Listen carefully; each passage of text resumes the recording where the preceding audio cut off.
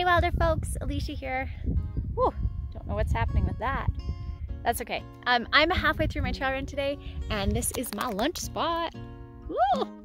So pretty. Twin Lakes, Waterton National Park. Gotta come visit. But I have had on the agenda for a long time filming a video talking about how to run downhill more easily, and I thought that now was the perfect time to talk about it. So let's get right into our tips and tricks for you. My first tip is to take more steps on that downhill. So you might be tempted to take long, slow steps to try and slow down, but if you want to be less sore and also to be at a lower risk of rolling an ankle, then you're gonna wanna take more steps on your downhill. I'll often play the game where we take an artificially high number of steps as we're going down, and then that makes taking slightly more feel way more natural. So that's a good one, take more steps on your downhill.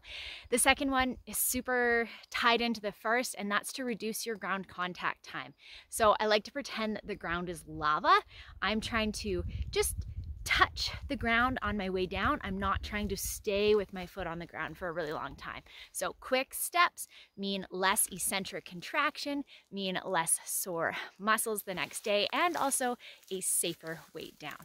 The third tip is to land with your foot underneath your center of mass. So if I'm landing with my foot way out in front of me, then I am having to brake this whole time, and I'm near the end of my range of motion through my ankle and knee, which means I have less wiggle room if I need to adapt to the ground underneath me. So let's say there's a rock that makes my ankle have to move out slightly, or there's a change in pitch and I'm actually going at a steeper angle than I was just a second ago.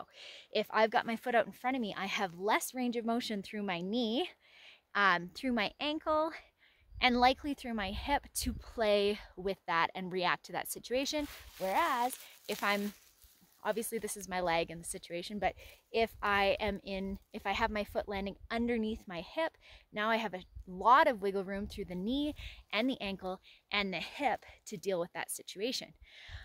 Tip number 4 is tighten your core and think of your core and your torso as your base and your legs as wheels underneath you. So this tip I find really helps. It helps people do the first two things, those quick steps and those lots of steps.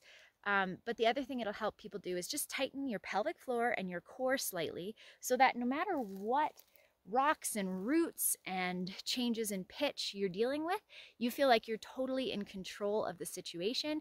And if you need to unweight a foot because it's a different angle than you thought it was, it's easy for you to do that because your core is tight and you are ready to react. When I have a powerful or a solid base being my core, then I have more range of motion and more reactivity available through my hip, my knee, and my ankle.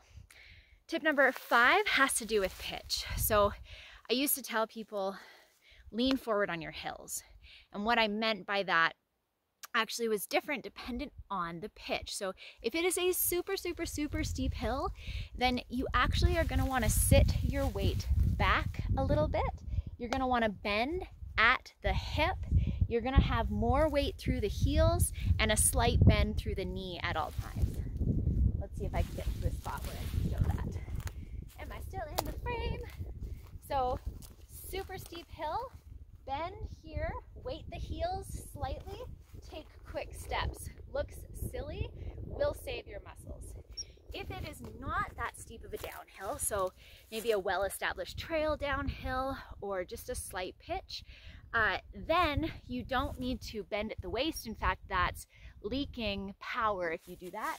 And instead, you want to think straight line and still landing with those feet underneath you. So you lean forward with the hip if it's a little bit of a grade, and if it's a very steep grade, you want to do that thing where you're just pitching forward slightly at the waist.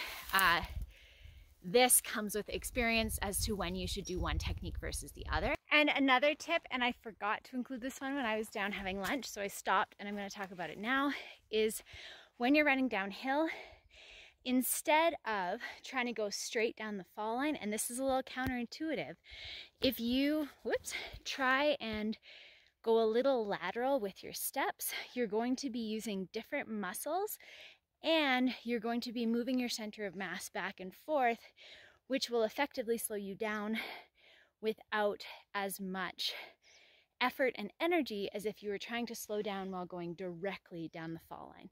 Think of skiing, how we turn to slow down. That is what we're doing when we move laterally instead of just trying to break straight ahead of us.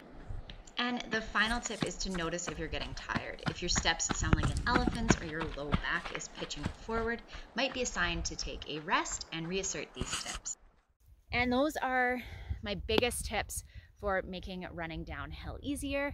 Practice makes perfect. Make sure you're staying safe out there, and don't be afraid to ask a friend how you look or to take video and watch how you run and try and play around with some different changes.